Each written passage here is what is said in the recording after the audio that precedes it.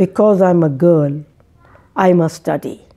Long denied this right, I must study. For the battles I must fight, I must study. Because I'm a girl, I must study.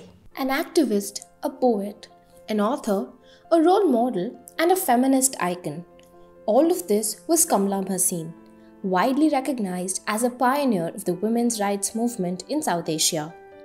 One of the most dynamic and vocal critiques of toxic patriarchy, Bhasin spent most of her adult life fighting injustice, discrimination, and gender-based violence, and building bonds of solidarity with women across borders. In this video, let's take a look at her life. Kamla Bhasin was born on April 24, 1946 in Shahidawali village in Gujranwala district of pre-partition Punjab. She was the fourth of 6 siblings. When her father got a job as a doctor in Bharatpur, Rajasthan, her family moved back to India. She grew up in various small towns and villages of Rajasthan and completed her final years of schooling in Jaipur. She completed her BE from Jaipur's Maharani College and MA in Economics from Rajasthan University. She received a fellowship and went on to study Sociology of Development for 4 semesters at Münster University in West Germany. She taught at the Orientation Center of the German Foundation for Developing Countries in Bad Honnef for a year. In 1972, she returned to India and joined the Udaipur-based voluntary organization Seva Mandir. While working for the NGO on water issues, she noticed how caste infests Indian society and governance, when Brahmins are given state funds in case of droughts, while others' wells go dry. Her understanding of intersectional vulnerabilities developed when she saw the gender biases firsthand and realized that women are worse off across castes. Later, she started working with the UN's Food and Agricultural Organization in Thailand and conducted gender training for women from South Asia. 4 years later, she got posted in New Delhi. In 1980, when thousands of women in India across cities took to the streets in protest of the Supreme Court's acquittal of the police constables in the Mathura rape case, Kamla Bhasin was one of them. She attended protests, performed street plays, and set out not only to educate citizens about equality and social justice, but also to motivate them to fight against intersecting oppressions faced by the marginalized sections of society.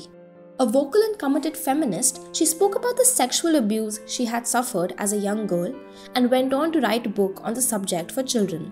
If only someone had broken the silence.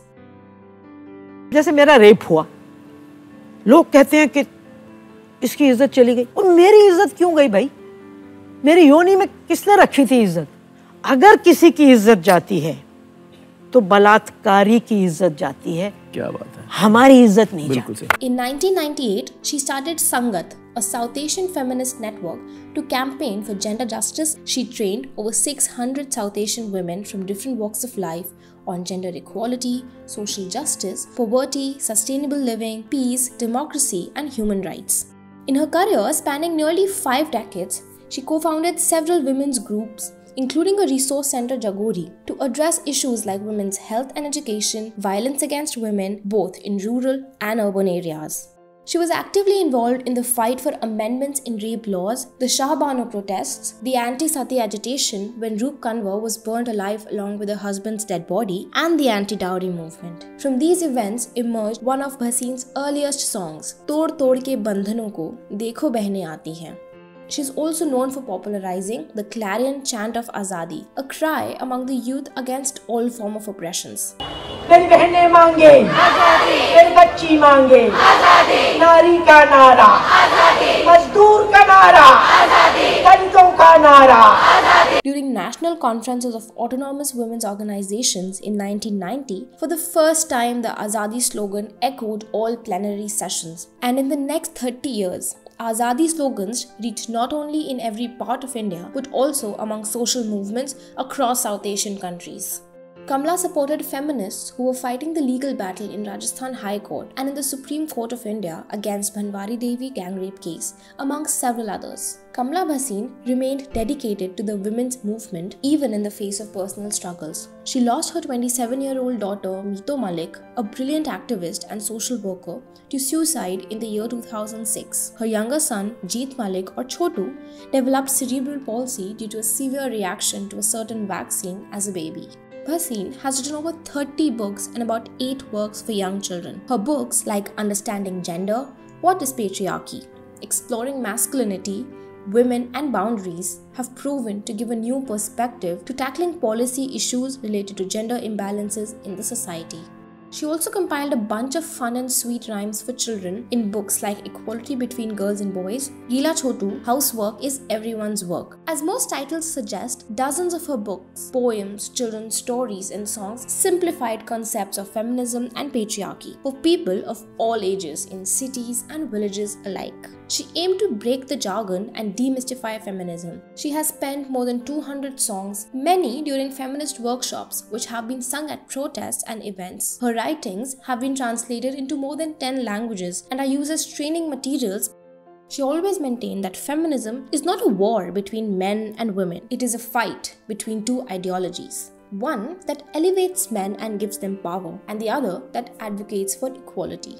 Kamla believed that there cannot be women's liberation without the liberation of humankind, and vice versa. Kamla Bhasin passed away on September 25, 2021 at the age of 75 following a spirited battle against liver cancer. She leaves behind a legacy of sustained resistance, determination, strong willpower and resilience in the fight against patriarchy, and the journey towards a world where women can be themselves. Because I'm a girl, I must study. To fight men's violence, I must study. To end my own silence, I must study. To challenge patriarchy, I must study. To demolish all hierarchy, I must study. Because I'm a girl, I must study.